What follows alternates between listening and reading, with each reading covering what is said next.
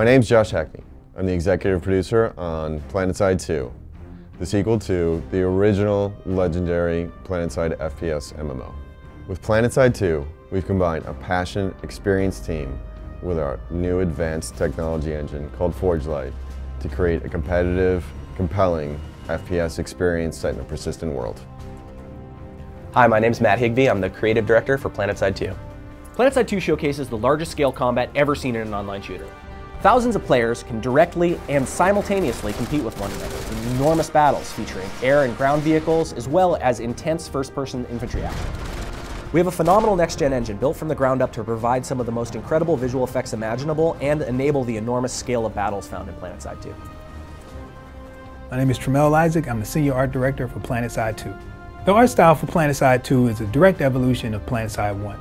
Using a brand new ForgeLight engine, we're able to take our characters, vehicles, and weapons to the next level.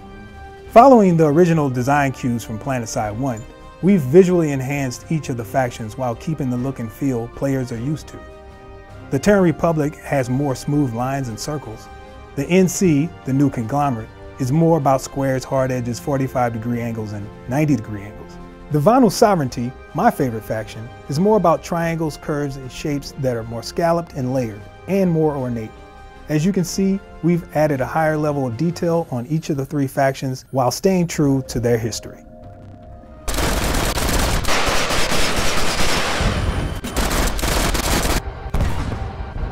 In conjunction with our brand new Asian partner, The9, we are truly ready to make a huge mark on the world of FPS gaming.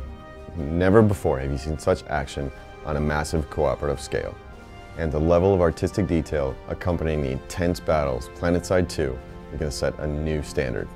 We can't wait to see you in the game. Keep up with the exciting news leading up to launch.